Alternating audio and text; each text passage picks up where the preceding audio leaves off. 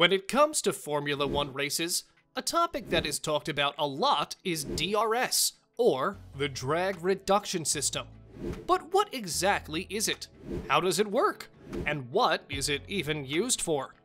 Well, if all those questions are in your mind, just stay tuned until the end of the video, because today, we'll tell you all there is to know about DRS. But before we start, if you're new to the channel, make sure to subscribe and don't forget to give this video a big thumbs up.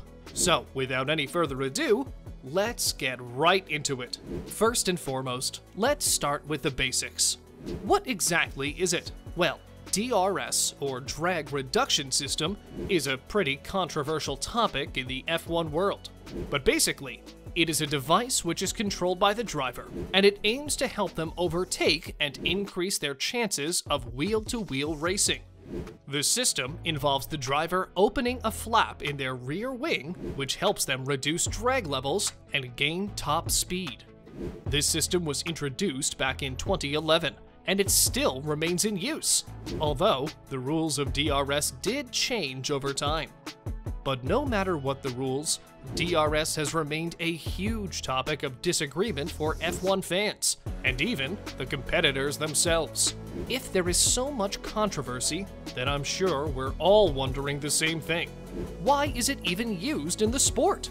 Primarily speaking, DRS is an overtaking aid, which was made specifically to make overtaking easier for F1 drivers. Overtaking is one of the most exciting parts of a race, and DRS was implemented to dial up the excitement. DRS can allow the driver to increase straight line speed by dumping rear wing drag through a slot. This slot can be opened when a car is running within 1 second of the car in front. But not just that. This system can also be used by drivers on practice and qualifying laps when they're running alone on track.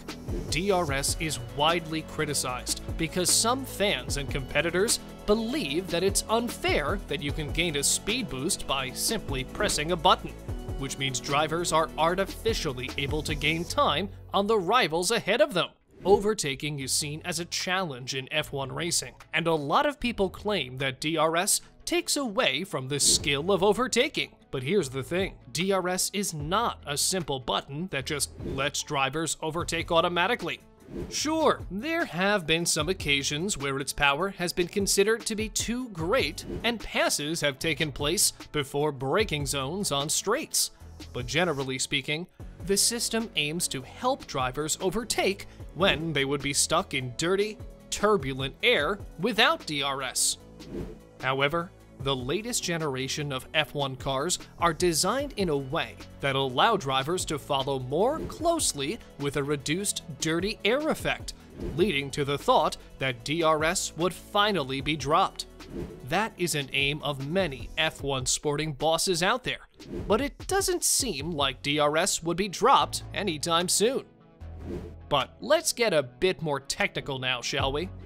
Let's talk about how exactly DRS works. This might get a bit confusing, so try to keep up. In the middle of an F1 car's rear wing is a flap, and DRS controls this flap by using an actuator that can be opened when drivers push a steering wheel button after they enter a designated part of a track. This designated part is known as a DRS activation zone, and once the button is pressed in the zone, the flap opens, which reduces the surface area of the rear wing, thus reducing aerodynamic drag and increasing straight line speed. This button can be pressed and DRS can be used by a driver during a race if he is running within 1 second of a car ahead of him.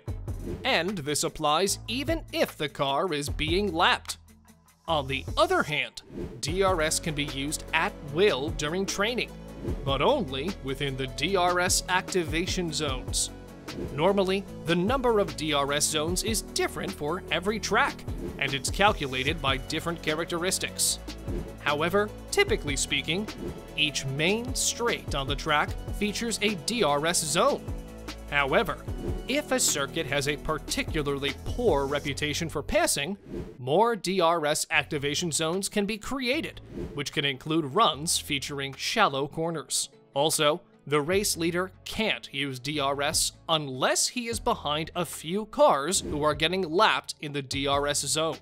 Until 2013, these zones didn't exist, and drivers could use DRS at any point on the track to reduce their drag. However, this led to teams implementing setups for qualifying, but hampered drivers attempting to race wheel to wheel. That's why things are different now. The 1 second gap between cars is measured at specific points before a DRS zone, and these points are called detection points. If the car is measured less than 1 second behind the car in front, a signal is sent to the car, which allows its DRS to be activated in the particular DRS zone. Typically, the drivers are informed that they can use DRS by dash lights activating on their steering wheels. For the car in front, teams can radio their drivers to warn if a rival is within the 1 second gap. The attacking driver can manually activate the DRS by pressing a button on their steering wheel. This button can be arranged on the front or the back of the steering wheel, depending on the preference of the driver. Also, it's completely up to the driver if they want to activate DRS or not. It's not required to activate it if you're within the 1 second gap of another car. It depends entirely on the driver. Also, pressing the button too early means DRS won't activate at the desired point, which can lead to a delay before the flap is finally opened. And with that, we come to the end of today's video. Thank you so much for watching. I hope you enjoyed the video.